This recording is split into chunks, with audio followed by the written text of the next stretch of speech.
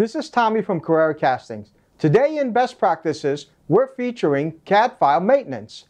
In today's episode, we're transferring your files to the Solidscape machine. We have gone as far as creating our STL file and checking it. Now we are going to transfer it via 3ZWorks to our Solidscape machine.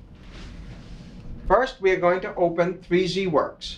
3ZWorks is the program that takes our STL and converts it to machine language, so the Solidscape machine understands what to do. First you have to do is open a file. We're going to pick file B that we created in our last episode. You'll notice it comes in standing up. This is not the position we want our part to be in. Keep in mind that in 3ZWorks, the blade that cuts the parts every time a layer is built is on this section, right here.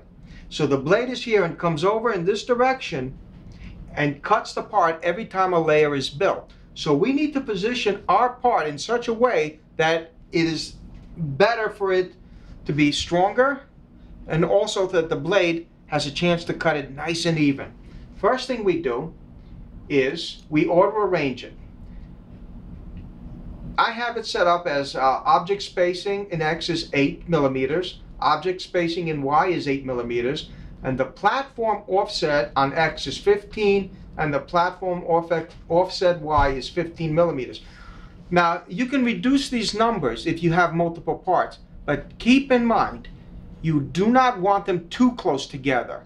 I have found that under 6 millimeters in the X and Y and the object spacing is minimum. Because if you ever bring in a bad STL, the whole group will be affected and your whole build will go bad. So let's do it. So now we have our auto arrange and we say, okay.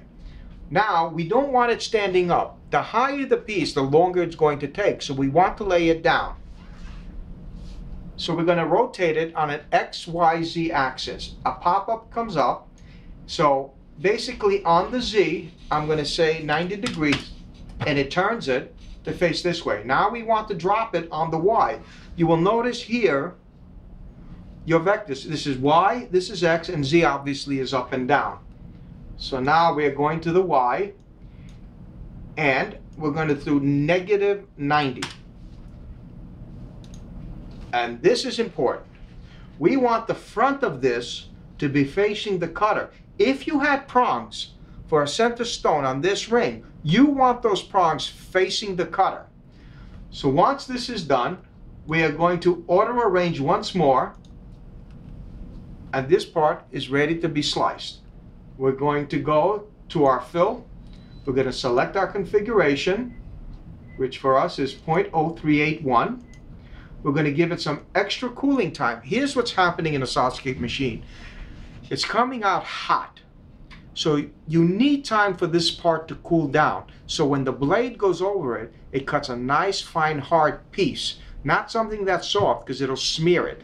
So you're going to give it extra cooling time. 35 is fine, depending on the room that you're in. If the room is a little hot, I would increase that time. Try to keep your Solidscape rooms as cool as possible and an environment that is controlled. So we say, okay, now in the extra platform cooling, we're also going to put 35. Now the number of platform supports it's asking for is how many support material layers are we going to put before the actual part is being built. I like to put 4. Too much and it gets a little smeary, too little and it's too close to the platform. So 4 seems for me to be what has always worked. We're going to say okay. It tells us how many slices there are. In this case, it's rounded it to 333 layers. We're going to say okay, and we're going to wait until it slices it up. And you're going to notice down here on the 3ZWorks that it gives you an estimated time, which in this case is 11.22 hours plus or minus 1.12 hours. We're going to say okay. And what happens is I have it that it automatically pops up a checker. In other words, we can go through each one of these layers to make sure nothing has gone wrong, because here is where you're going to find out if you left a naked edge or a dirty file, because then you're going to see things go really wrong as you're going through these layers. So we're going to speed it up a little bit. And you're going to notice how beautiful these layers are coming. There's no spikes, there's no dirt, there's no nothing. In summary, we covered positioning your parts for an optimum build. Your prong should face the cutter. Spacing between parts is important in case you bring in a bad file. And cooling is necessary for a clean cut. Hope you enjoyed this segment and stay with us. There are more best practice videos in CAD and 3D printing for jewelry manufacturing to come.